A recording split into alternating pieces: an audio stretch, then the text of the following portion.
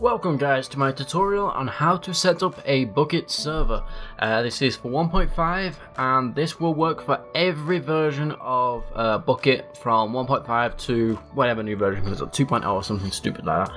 Right, so the first thing you want to do is go to Start, down here, go to Computer, right click, Properties. Once on Properties, what you want to do is look at what version your Windows is at. So as you can see, system type 64-bit.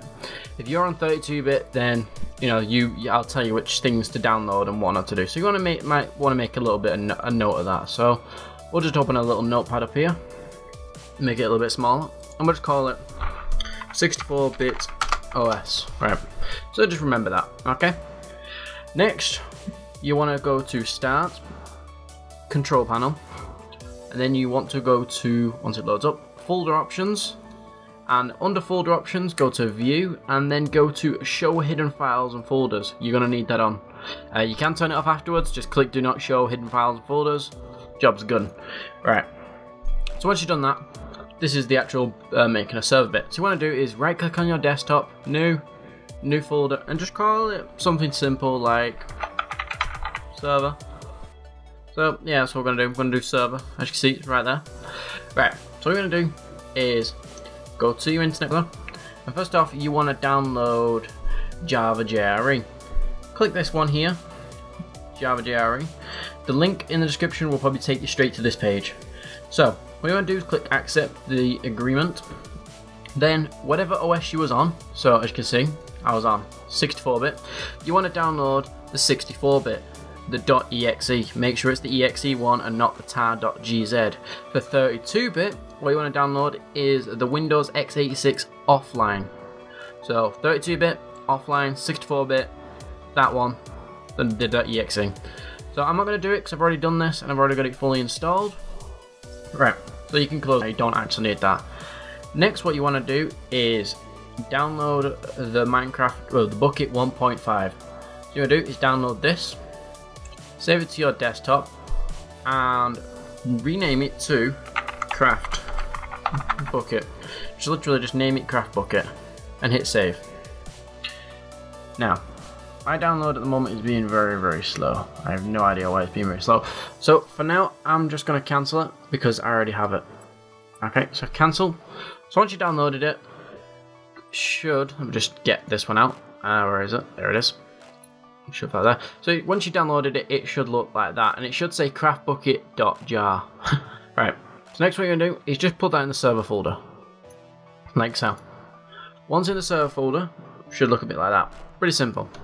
Next, what you want to do is right-click New Text Document down here. So click Text Document. Renaming it doesn't matter. You're gonna delete it afterwards. What you want to do is just open it and just drag it to the side there. Next, you want to go to this page, this will be link 3 in the description, and highlight, copy and paste this bit here. Copy, right click, paste. And you can see it's already renamed craftbukkit.jar for us, and that is pretty much it. That is the bat thing you got to set up. Don't hit save yet, because you're not quite done. Right, if you're on a cracked version, either remove this completely, or put false. It's up to you. I'm just going to leave it in. So if you're on the cracked version, put false there or remove it. Then hit File, Save As. Now this is the important bit. Don't just hit save. What you want to do is click here and type in something, whatever you want. So I'm just going to call it simple as server _ run. Make sure you put this at the end, .bat. If you do not put it like that at the end, it will not work. You'll just get a text document. Then what you do is just hit save. So once that's done, you can close this and you can delete that text document. You no longer need it. Okay, so now you should have these in your folder. What you want to do is run the server.bat. So the .bat file that you just created, double click it. And it should look a bit like this. It should give you a few errors or saying Bukkit is not updated or this is not a recommended build. Just ignore it, okay? You don't really need it. So now your server set up. Now what you do is load up your Minecraft. Now this is how you join the server, not anyone else. This is how you join the server. So once you're on, you go to multiplayer, add a server, and then call it whatever you want and type in 25565. Done. So now as you can see, I can join my server and prove that we are on 1.5. It says it there, version 1.5.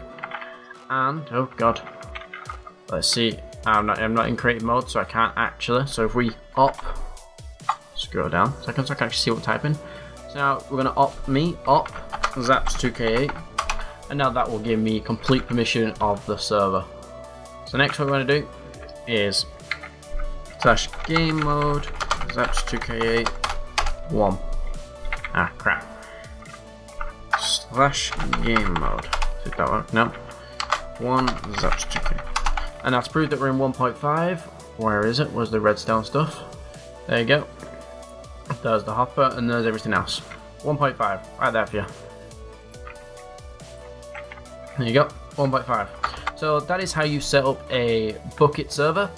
If you have any issues, then links to my website and my Facebook are in the description. Please check there. And there will also be a video response and a video in the description to server fixes if you do have any issues. But yeah, now I'm going to show you how to do it if you download the pre-made servers. So if you download any of the pre-made servers, they will look a bit like this.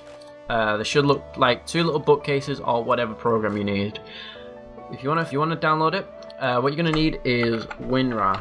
First off, you can use any archiving tool. WinRar is recommended. Download and install. Once it's installed, it should look a bit like this. What you want to do is right-click the version that you got, extract to server 32-bit or 64-bit, extract it. Once that's done, you should get a file on your desktop that looks a bit like this. Double click it again, double click it again, and in this, there should be the two run.bats for a cracked server and a non-cracked server. So that is how you set it up. If you have any issues with it, links are all here for everything that you need. So that is it, guys, and yep, I hope this tutorial helps you. So thanks for watching, and I hope you enjoyed.